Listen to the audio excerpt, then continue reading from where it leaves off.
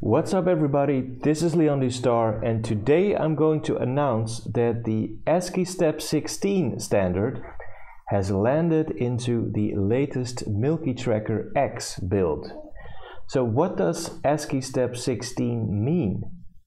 Basically it means more live performance. Check this out.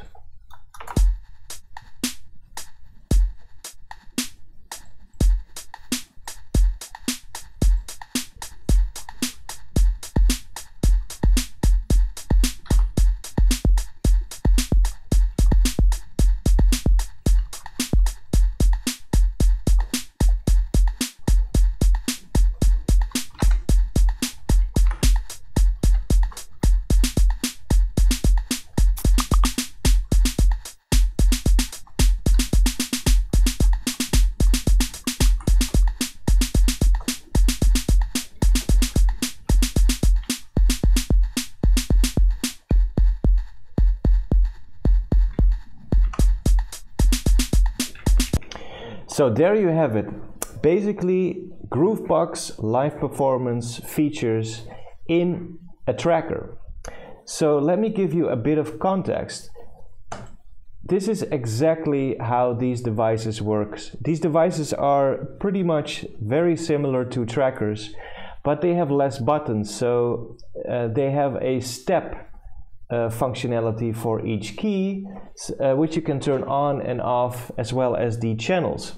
So I was thinking, hey, if we have trackers and they can do a lot of cool stuff, why don't we do this here as well?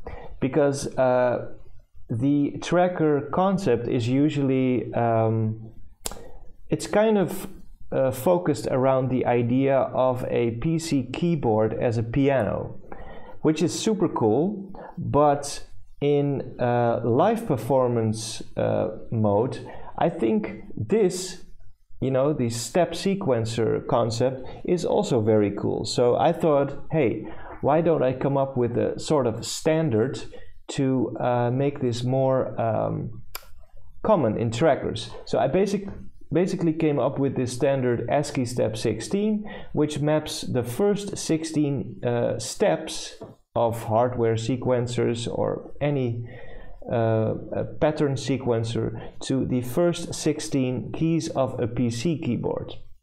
The only catch is that the shift key is used to toggle this mode.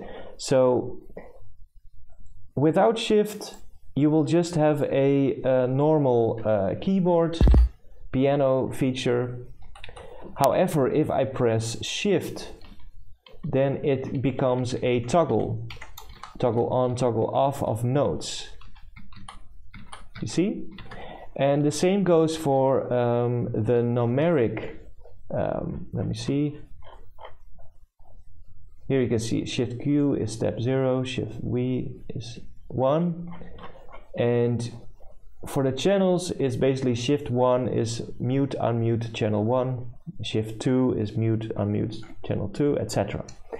So this allows a completely similar live performance mode as with hardware sequencers. Check this out. If I press Shift 1, 2, 3, 4 at the same time, boom, all the channels are muted. If I do it again, and they're back online. And this is, I think, it kind of breaks the whole idea that trackers are only for linear music composition. I think with this we can do exactly similar live sets, which consist of patterns, samples, and you can basically turn off percussion parts. I think this is a big milestone, and I don't know why it didn't happen before.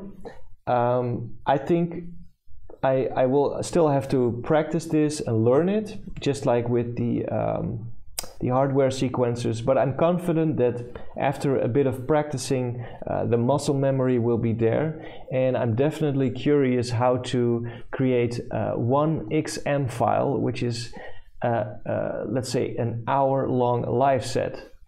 Because I think I've also read in the documentation, if you press this question mark. There is also some kind of jump command, so you could technically create some smart loops between patterns as well. I'm not completely sure about it, but it's definitely worth exploring. So there you have it, ASCIISTEP16. I hope you like it. I hope if you have any ideas, also drop some comments, and see you in the next video. Bye bye.